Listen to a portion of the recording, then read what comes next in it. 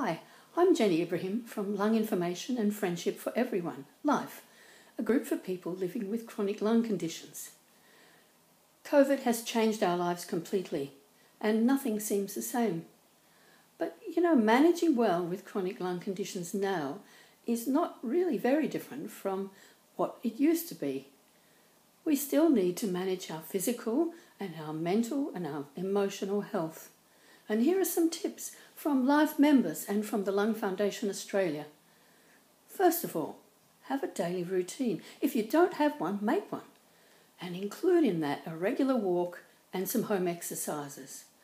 We've developed a presentation about this, and it's on our Facebook page and on our web page.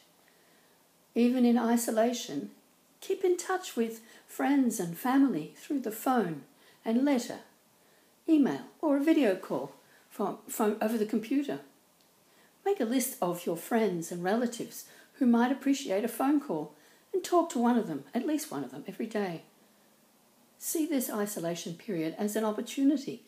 Tackle jobs that you've always left for another day, like cleaning out cupboards, taking up a new skill like Sudoku or drawing, keeping a diary or writing a book. Say hello to your neighbours, at 1.5 metres away, of course. Grow some veggies or some herbs, but don't vegetate.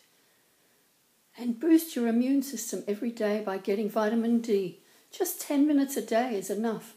You could be reading, weeding, or just watching the birds. If there's a problem, I hope you've got a list handy of people that you can call on by phone to help you, friends, neighbours, and other services that can help. Can you use the supermarket's online ordering system and delivery service? Or if you can't, can someone else help you do that? Is there anything else that can be delivered? A lot of companies are delivering now that didn't before. Keep your mind active too. Puzzles, games, a book, a documentary. There's a lot of advice that's come out from the Australian government, but there's just some basics. Certain groups should stay at home as much as possible for their own protection. And these groups include people over 70 and those over 60 with a chronic condition or a compromised immune system, such as with some cancer treatments. So that includes us. We get bulk billed for phone consultations now with our doctor to avoid having to leave the relative comfort of our own homes. So check your prescriptions. Are any of them out of date, more than a year old? Do you have enough repeats for all your regular medications? How about for flare-ups? Do you have antibiotics, for example, for a chest infection?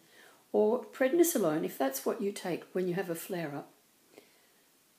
Get your flu vaccination as soon as you can, because you don't want that too. We're advised to wash our hands frequently and to keep at least 1.5 metres from other people if we must leave home briefly for essential trips, like groceries, medications or medical visits. It's called social distancing, but I prefer to call it physical distancing. We're still keeping in touch with our friends and our family and the support groups that up until now we've usually met face to face. At home, regularly disinfect frequently touched surfaces like knobs and taps and phones, especially if someone in your household goes out for work, for example. Check your action plan for your lung condition. If you don't have one, speak to your doctor at that phone consultation. You can download action plans, forms for bronchiectasis, asthma and COPD from the Lung Foundation website and talk to your doctor about what you should put on it.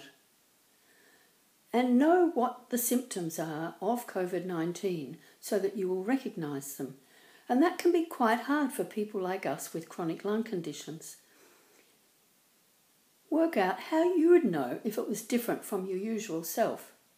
For me, I'm looking out for a fever because I usually have a sore throat and a cough. Stay calm. Don't panic or overthink things. Just take one day at a time. Stress prevents your immune system from working well, and we don't want that. If you do find it impossible to stay calm, reach out to somebody, a friend, a family member, Lifeline, Beyond Blue. So good luck and stay safe and stay well.